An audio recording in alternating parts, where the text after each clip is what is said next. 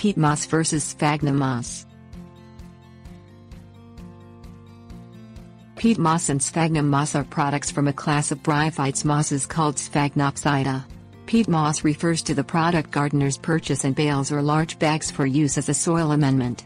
Sphagnum moss is used primarily in crafts and packing. While peat moss and sphagnum moss come from the same plant, they represent different points in its life cycle. Sphagnum moss grows in peatland bogs, a type of wetland with very little water flow.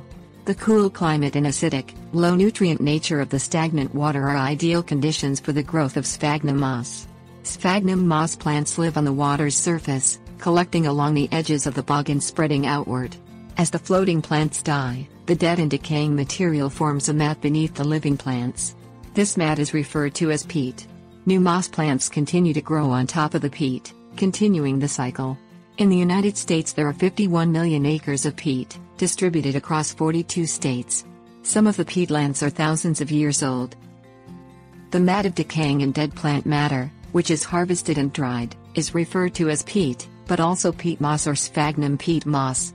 It has antiseptic properties and was used for dressing wounds in World War I. The Eskimos have used it to treat diaper rash.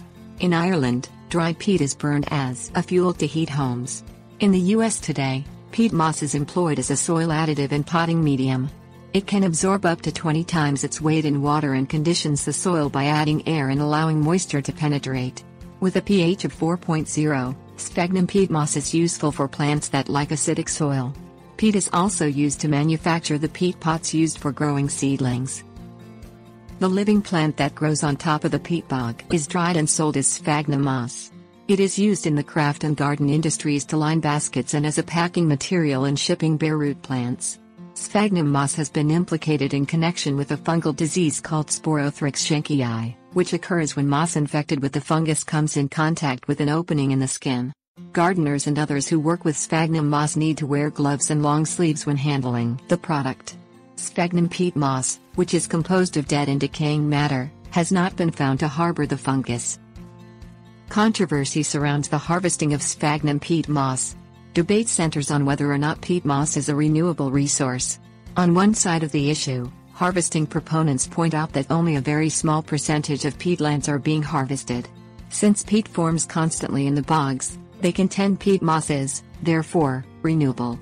Opponents of sphagnum peat moss harvesting argue that peat moss can't be considered a renewable resource because the process of harvesting permanently changes peatland ecosystems.